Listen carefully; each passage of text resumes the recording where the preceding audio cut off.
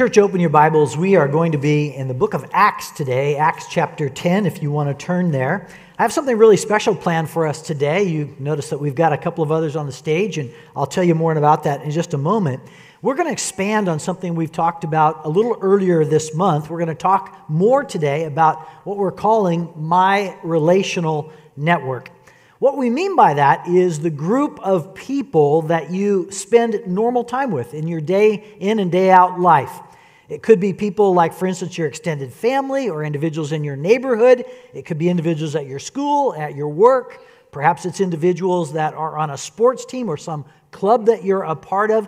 Those are the people that are part of the normal warp and woof of life. You see them very regularly. And, with summer coming up, that's even more important because, summer in Seattle means that we're all outside a whole lot more. We're extending time and relationships with individuals that for most of the time during the winter, maybe we don't see as much. So summer brings us into that season where perhaps this is even a little bit more important.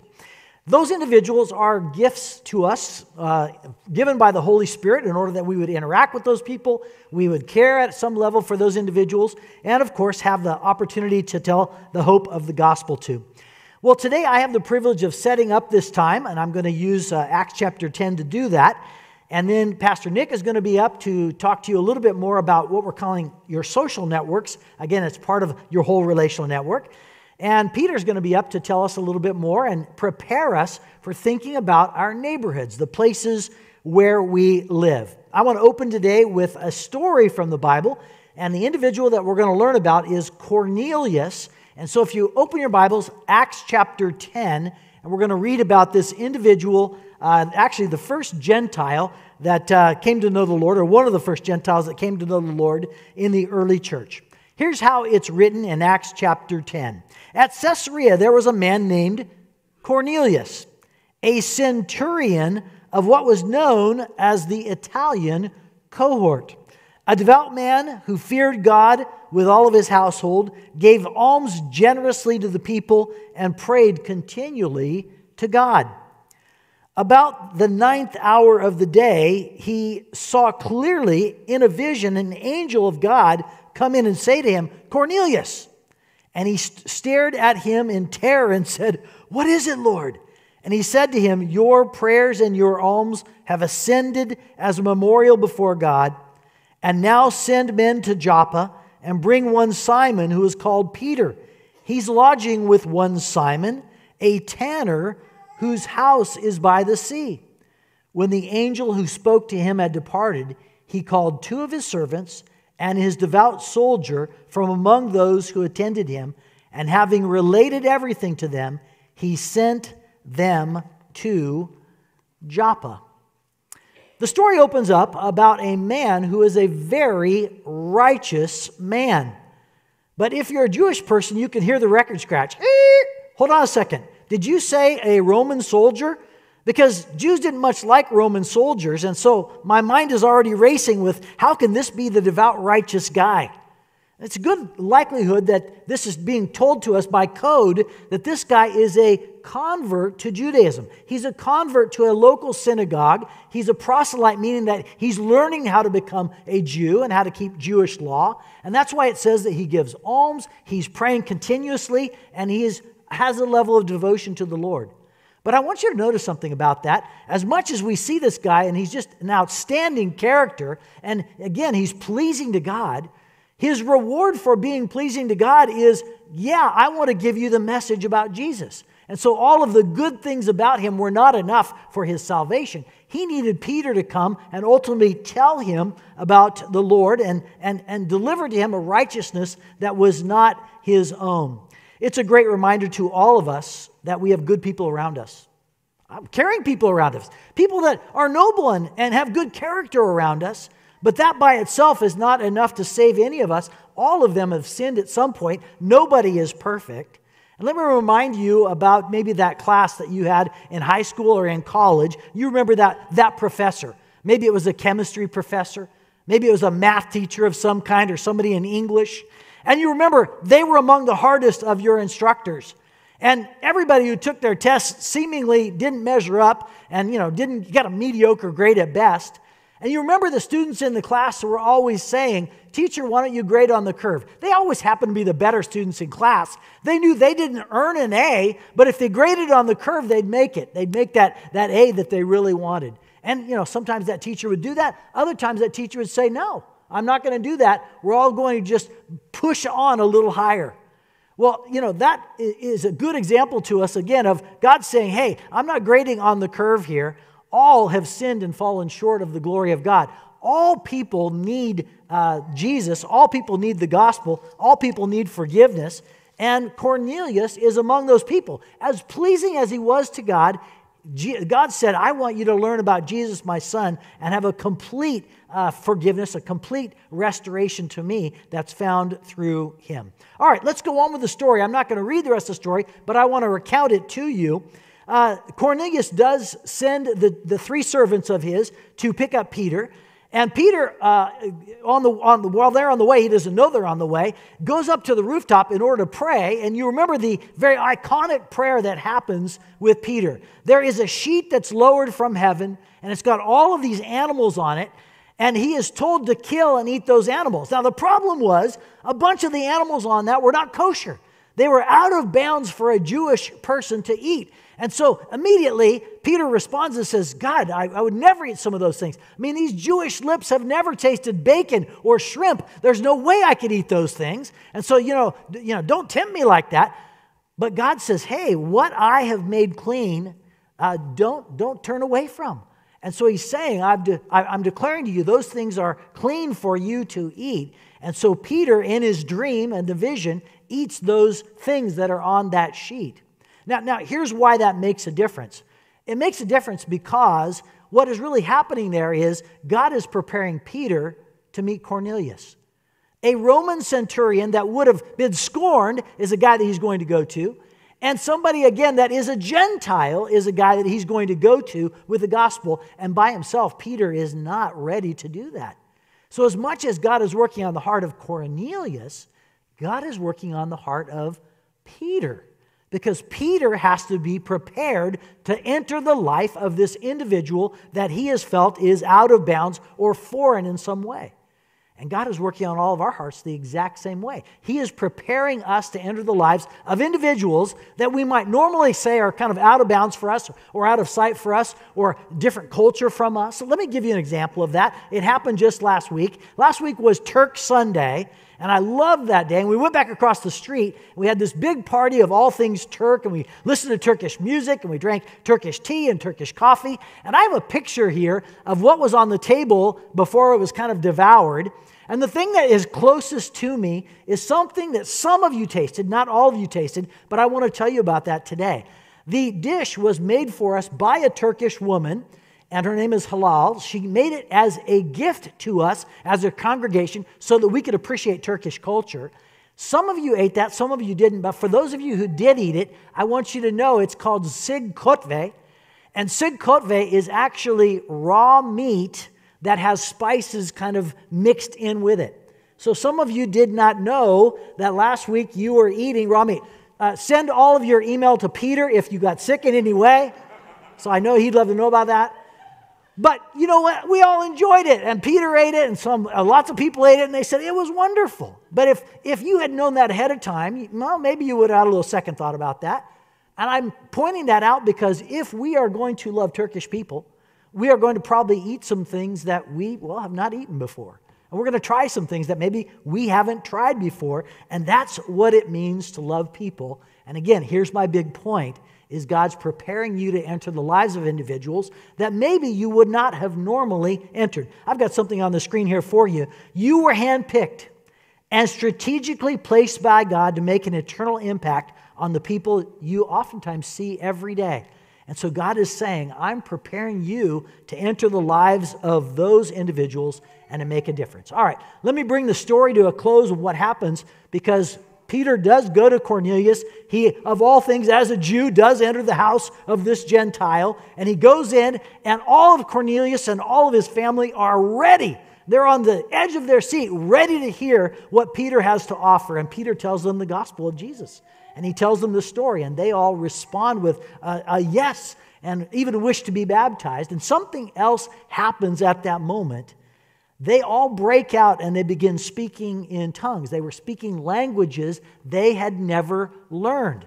And for Peter, that was both affirming and astonishing. Affirming because, well, it's like, wow, the same thing that happened to us in Jerusalem when we came to know the Lord and the Holy Spirit fell upon us has now happened with the Gentiles. And so it was a message to him that the Jews and the Gentiles are now welded into one in Christ within the church. And so this was a very, very good thing and good news that this gospel was spreading in this way and entering the lives of Cornelius and his entire household. Here's the deal. It begins with our willingness to serve God, to go where He wants us to go, to say what He wants us to say, enter into the lives of the people that He wants us to enter. Let me give you a story, and then I'm going to turn things over to Pastor Nick. I want to take you all the way back to 1993, and it was the inaugural year in which the Colorado Rockies had just come to Colorado, to Denver. And my wife and I lived there. It was an expansion of a major league team. It was a big deal within the city that had never had Major League Baseball. And you know, the male mind works in very crazy ways, and this male mind was working in a crazy way. And I said, you know, I could take advantage of this. There are all kinds of fans that are coming to root on the Rockies for the very, very first time. And I bet that's just a very eager crowd. And so my mind started racing. I said, you know what? I am going to make and market a foam finger. And so I developed the idea in my mind. And I found a person that would cut foam in town. And I found a little silk screening person that would silk screen stuff that said, "We will rock you." And I told Denise, this is just going to be, we are struggling in seminary. We're down on funds. But believe me, this is going to hit the big time. So we made 500 of these in my garage. And I went down for opening day, and I was just warming up, and I had my foam finger out. And, you know, I felt like a kind of peanut salesman there, you know, as everybody's going by. And I think I maybe sold 8 my first day. And Denise had said to me, you know, are you sure? You sure about this? Oh, I'm so sure about this, honey. This is going to be a great, great thing. We will rock you. The foam finger, it's going to work. Well, I went down maybe another 12 times in the first month. And, well, there's still, 650 in my garage. You know, they're not selling like hotcakes. I studied in those days at McDonald's. And in McDonald's, by the way, that was kind of before Starbucks was everywhere, and that's where you kind of went. And I hung out there, had coffee. And I met a person at Starbucks, and his name was Burton Beatty. And Burton and I were kind of sharing life a little bit, and I was telling Burton about my foam finger idea. And I said, I just don't have time to get down there. I know it's going to take off. These are going to sell. And Burton said, I will be your marketing manager. I said, man, that would be great. I'll give you a cut of the sales and, let's do this. And so Burton Beatty started going down and selling the foam fingers. And, he made a little bigger dent than I did, but still nothing to write home about. But Burton and I kept on meeting at McDonald's. And Burton and I got to know each other, and I got to know more about his life. And one day I asked Burton, would you like to trust Jesus? The conversation had gotten to the spiritual part of it. And to my surprise, he said, yes, I do. I said, would you like to pray with me right now? Yes, I would. And Burton Beatty at McDonald's trusted Jesus as his Savior. And, it wasn't just a little light thing, too. He actually ended up coming to church and becoming a part of the church with us. It was like a huge deal. And I came away from that, and Denise and I still to this day, I hold on to this foam finger because it's, again, an $800 sermon illustration for number one. But I hold on to this because it was not about a foam finger at all. It was about a young man who didn't even know he needed salvation, didn't even know he needed the Lord. And in McDonald's over a summer in 1993, came to know Jesus as his Savior, and his life would be changed forever. God is preparing you to enter the lives of people all around you, and we just have to be aware of what he's doing. Nick, come tell us a little bit more. A lot of dust flying off that thing. 93, I was 1 year old. So. You're about to go on sabbatical. I got to give you a hard time.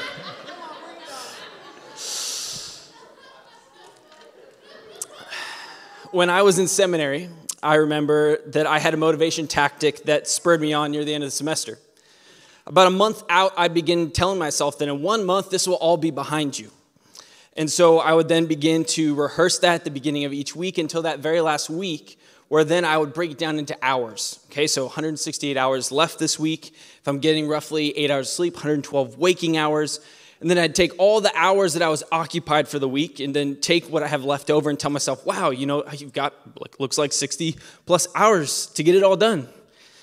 That's a lot of time. You've got this. Then I'd map out every single minute onto my calendar and tell myself, get it done, push through, get to the other side, get all those projects finished. I wish I could say that things were different for me today. But often I begin my day with the end in mind. The end of the day when our son is in bed and I get my time, either to be with my wife or read a book. I just see my day as something to get done so that I can get to my time, something to get through. What I'm advocating for in my few minutes that I have this morning is to see each day, each thing on the calendar as an opportunity, not something to get through. Each day is an opportunity to bring the hope of the gospel to neighbors and nations through our relational networks. Again, Brian's already mentioned it. And as you may recall, I'll be heading up our efforts as the captain for my relational networks. And so what I want to do today is help us in that area to see each day as an opportunity, not just something to get through. Ephesians 5:15 through 16 reminds us, be very careful then how you live, not as unwise, but as wise, making the most of every opportunity because the days are evil. For us to do that, we need to prepare and be aware. Let me repeat that. It's quite simply all I have to share with you today. Prepare and be aware. For us to see each day as an opportunity to bring the hope of the gospel to neighbors and nations, we need to prepare and be aware. Before I unpack that practically, though, let me remind you again what we mean, and Brian's already shared this a little bit, by my relational networks. Again, this is the social web of connections in your life, the relationships present, thick or thin, that help define you and make you who you are. No man or woman is an island, and you are not you without others. And plenty of those others don't know Christ. So let me give you just 3 relational areas or networks, spheres of influence, so to speak, where you can, by preparation and awareness, turn that thing to get done into an opportunity. The 3 areas I want to go over are family, work, and what I'm calling commitments. Family, work, and commitments. And with each one, I'm going to tell you quickly, just again, an introduction and a foretaste of what's to come. Simply ways to prepare and be aware. And guess what? Simplicity is best. So with each one, the application points are the same. We've got to start somewhere, right? So, first one with family. Every single day, you probably have some sort of interaction with family members, whether it be moms or dads, aunts or uncles, spouses, kids, brothers, sisters, extended family. We've all got some family that we're interacting with. Not to mention this church family, but we'll stick to the flesh and blood for now. Here's how you can prepare to bring the hope of the gospel to your family, which, again, quick sidebar, we are bringing the hope of the gospel. I'm talking about bringing the hope of the gospel to non-Christians in our relational networks, but we must remember as Christians, we never get past the gospel. It's something that's foundational and sustaining to our faith. Nobody ever moves past the life, death, and resurrection of Jesus Christ and the riches that brings us. I just had to say that really quickly. Okay, coming back. 2 quick ways to prepare for your family. 1, work on you. Work on you. A wise pastor once told me on my first day at this job that you can't give what you don't have. Of course, the Spirit works in our weaknesses and gives to us even when we don't have much to give. But we need to continue to cultivate ourselves and grow in wisdom, as Ephesians 5 reminds us. Work on you by prayer and Bible reading, silence and solitude, simplicity, slowing down, and Gasp. Coming to church to be with people and rubbing shoulders with those who aren't like you. Work on you to reach your family. And also, invest in some prayer cards, okay? I'll explain that in a second. One of the greatest gifts of God's grace to humanity is writing. One surefire way to not forget things, especially your family members, is writing things down. Take the time to make prayer cards, one a day even, where you write down your family member's name, maybe some scripture, and a few things you can pray over them, requests or praises. And taking the time to do this and then adding it as a rhythm into your daily devotional life will be a game changer. It's slow. I've built my prayer cards up over 3 years, but now I don't forget, and I'm able to update them and follow them with my family. Again, a really quick example is, if you want, we have a bunch of these praying lives, A Praying Life by Paul Miller. It's a great book, talks about making prayer cards. And then just simply grab some note cards anywhere in your house and start writing the names, some scripture, some prayer requests for people, and come back to it time and time again. Add it to your devotional life. I have some examples on the screen there too. So those are 2 ways you can prepare for your family. Work on you and make some prayer cards. And here's the other way that you can, again, be aware. So prepare and aware for your family. Pause and pray. Pause and pray. Each morning, each commute, each little gap in our calendar, the tiniest moments can remind you to be aware for opportunities. Take a deep breath and pause and pray. Pray the Lord's Prayer, the sinner's prayer, the 2 greatest commandments, any scripture you've got memorized. Pause and pray in the tiny gaps of your day. Pause and pray. That's family. Let's move on to work. And again, the applications are the same. How do you prepare for work? You want work on you. Don't see your bosses or coworkers, especially the ones you don't like, as enemies, but as image bearers and sinners just like you. Make prayer cards for them too. Write out all the coworkers you have on those cards and begin to pray for them at home or at work. Make the time to do this. Don't try and find the time. Guess what? You won't find the time. You have to make the time to do this. You got to make it. And when you do that, it frees you up for opportunities, not duties. And then finally, aware. How do you have awareness at work? It's the same thing. Pause and pray. Before each meeting, before each phone call or email, pause and pray.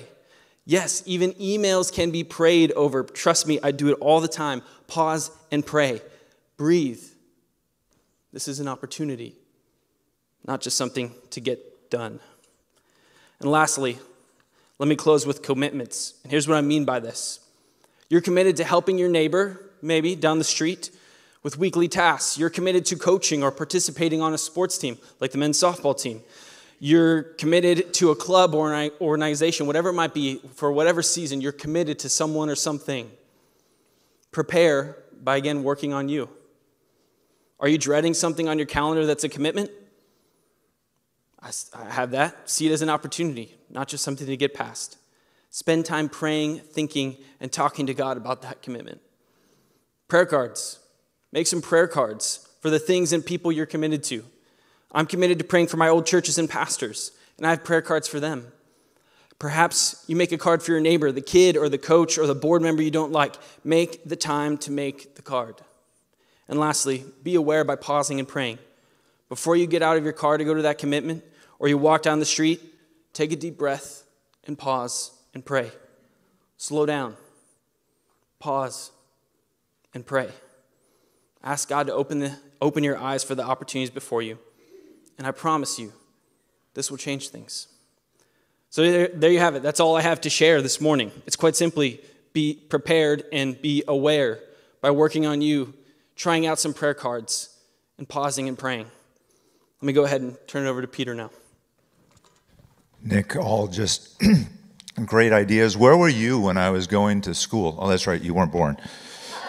I needed that structure, that's for sure. I needed that, but I desired relationships above everything. One of the things I love about what we're doing with Neighbors and Nations is Neighbors is a part of our mission with who we are and how we live our lives. Pick up one of these. Neighbors are so vital and important, especially in today's generation. We are becoming more and more isolated. But C.S. Lewis says this. He says, friendship is the greatest of worldly goods. Certainly to me, it is the chief happiness of life. I think C.S. Lewis is basically saying, we want to be known. Your neighbors want to be known. You have people next to you, a couple houses down from you, that want and need relationship. And you go, please, not me. Maybe that other person can reach out to them. No, he wants to use you. Romans chapter 12 is a great passage from 9 to 21, and it's this characteristics of being a believer. And in the middle, in verse 13, it says to be hospitable. And at the center of hospitality is really to love well. 1 Corinthians 13 tells us if we do all sorts of really good things, but without love, what is it? It's a gong. It's empty. It has no purpose and no meaning. And so you might be doing this. You might be being hospitable. And you know what? That is God's grace to you. But what do I do if I'm not? Where do we go? Where do we start? And it is hard. I think we go to prayer. Prayer becomes so important when we go to being able to reach out to those around us.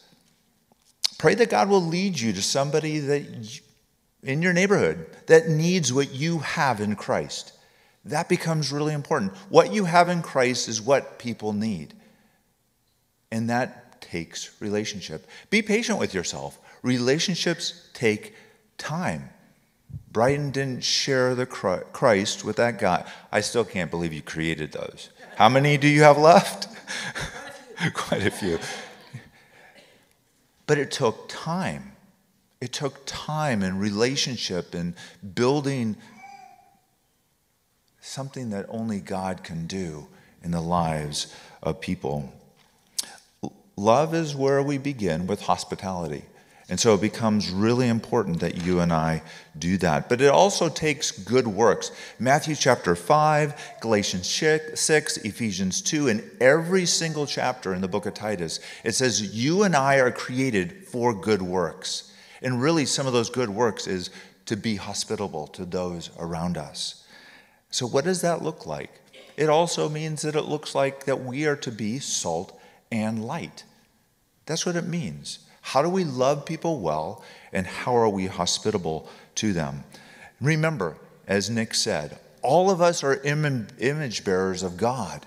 Some saved by grace and some not. The only difference is the grace of God. So how do you look at your neighbors, the people you may interact with, but some of you go, I don't have any interaction with my neighbors. Pray for that opportunity to make that happen. Pray that God changes our hearts so that we move to those that are different than us.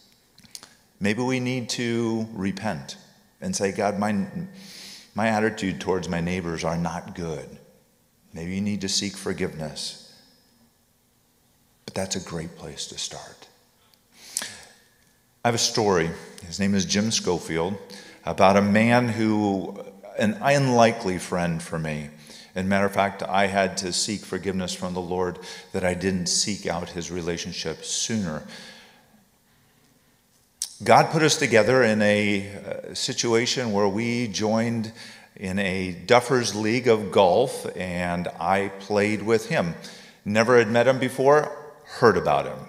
He had a reputation, and I never thought that we would ever be friends. But as we began to play golf and spend that 18 holes of golf, 4 hours talking and interacting, I began to realize that he's not much different than me.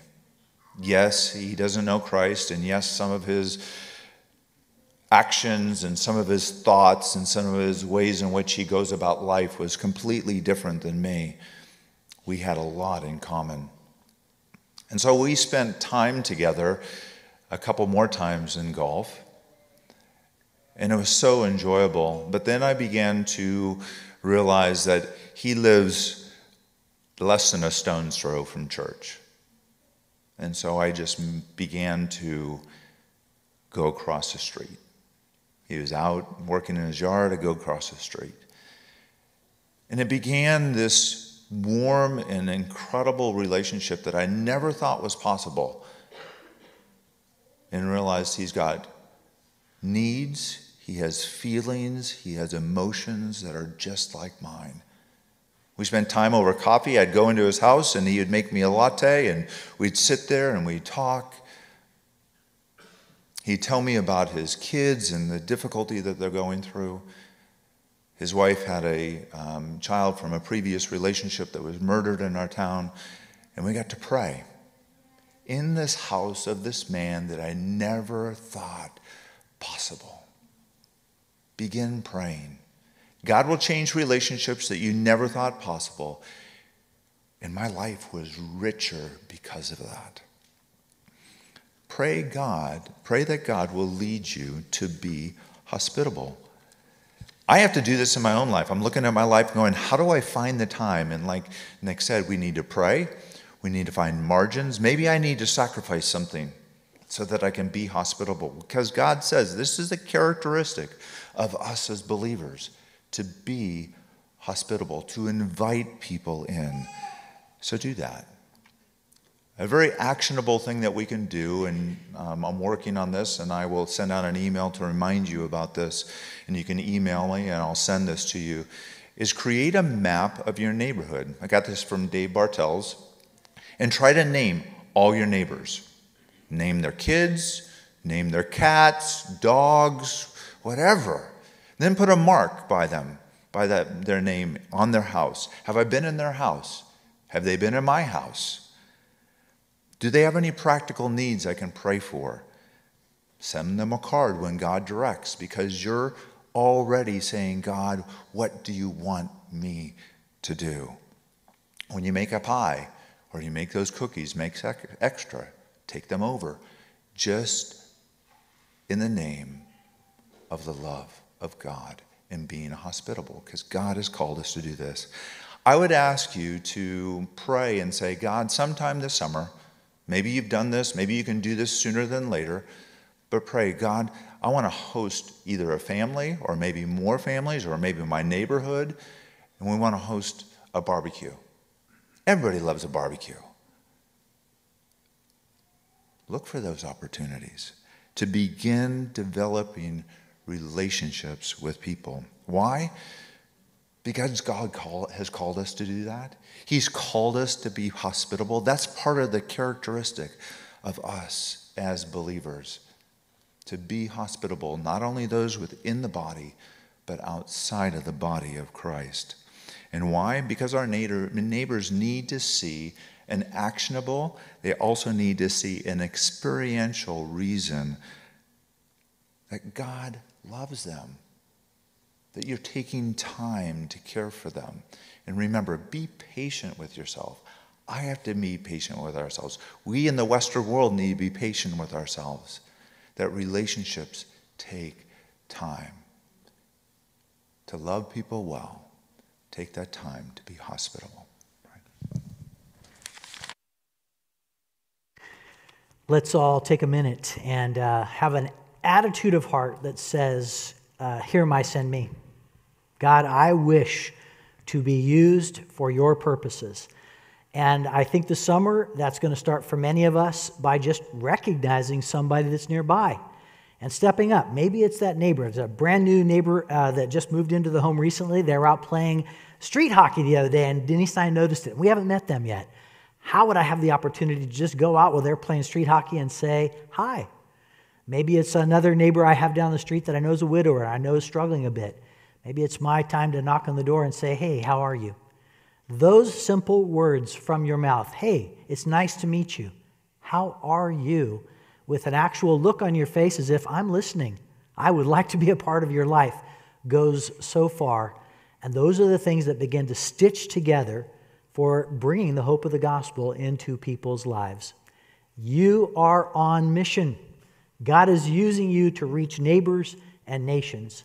And I can't wait for the stories that he is ready to write as a result of your closeness to Jesus and your desire to love others around you. Father, thank you again for this morning and for the reminder that you've invited us into this big place where you said the harvest is plentiful, but the workers are few. So make us workers that are ready to enter into this harvest field for your glory. Thank you for all the friends, the relatives, the individuals, the co-workers that are around us. Let us love those individuals well, and let us talk about the hope that's within us, the hope that you've placed there as a result of Jesus.